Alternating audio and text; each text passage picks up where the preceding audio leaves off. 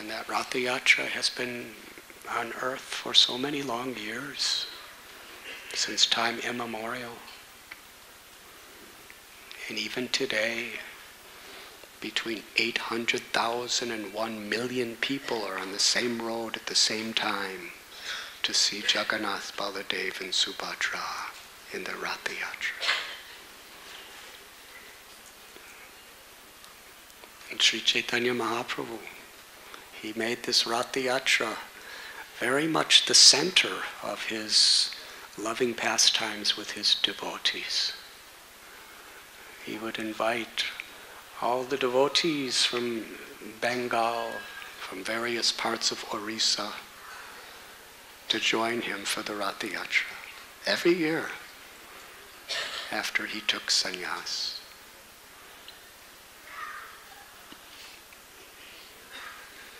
But first he taught people how, in order to actually appreciate the Ratha Yatra, we have to clean our hearts.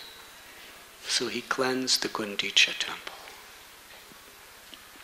And after thoroughly cleansing Gundicha, and then thoroughly cleansing the Narsingha temple beside it, with all of his most confidential devotees, Sri Chaitanya Mahaprabhu was so happy. He was beyond himself in bliss. Because he and his devotees together cleaned. That was their greatest happiness, cleaning. The Supreme Lord, Swarup Damodar Goswami, Gadadhar Pandit, Advaita Acharya, all these great souls, Nityananda Prabhu, they were sweeping and washing and cleaning. The most simple menial service anyone can do. It's a beautiful pastime. These are some of the greatest scholars, the greatest incarnations, the greatest renunciates, the greatest gurus. And they were sweeping. Anyone could sweep. Anyone could wash. What was it that gave them so much happiness? They were doing it together for Krishna. Simplicity, we have been discussing this. Simple heart. Just being together, whether we're seeing a drama, chanting the holy names, cleaning a floor, distributing books, doing Harinam Sankirtan, cooking, cleaning, organizing. Really doesn't matter what we do. What matters is we're pleasing Krishna. We're together pleasing Krishna. That's what Chaitanya Mahaprabhu taught us. And he was in so much happiness. He told Swarup Damodar Goswami to lead kirtan. When Swarup Damodar Goswami would chant, Sri Chaitanya Mahaprabhu went into his most intimate, highest spiritual happiness. Because Swarup Damodar Goswami knew exactly what was in Lord Chaitanya's heart, and he would sing accordingly. He was perfectly tuned to the Lord's bhav, or his love. So Sri Chaitanya Mahaprabhu had the devotees chanting so loud. They made a circle around him. He danced.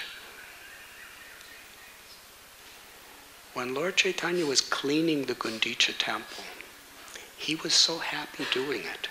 He was cleaning it with his tears. And he was bathing all the devotees with his tears. Krishnadas Kaviraj Goswami said his tears were falling like the rains in the month of Shravan. Do you remember some years ago we went to Ratha Yatra together and the monsoon rains were pouring down for a good portion of the parade? How many were there for that? Please raise your hands. it was a storm, massive storm. The rain was pouring down, and pouring down. And where do you go? Jagannath is there, and we're here, and there's about 1 million people all around us. There's no umbrellas or rooftops. We just danced and chanted in the rain. Literally, that's the way Lord Chaitanya's tears were falling. Hare Krishna. You may say, how could 2 eyes cry like that, like a monsoon rain? It's a good question. But this is Achintya Shakti, the Lord's inconceivable potency. Because what were those tears? Those tears were the manifestation of Sri Radha's love for Krishna. Radha bhavaduti supalitam nomi Krishna swarupam. Chaitanya Mahaprabhu is Krishna with the bhava, the mahabhava, the love of Sri Radha, and her beautiful golden complexion. So as he was bathing all the devotees with his tears and he was jumping so high, another inconceivable thing, when he would jump high and he would come down with his bare feet on the ground, the entire earth planet shook. How wonderful.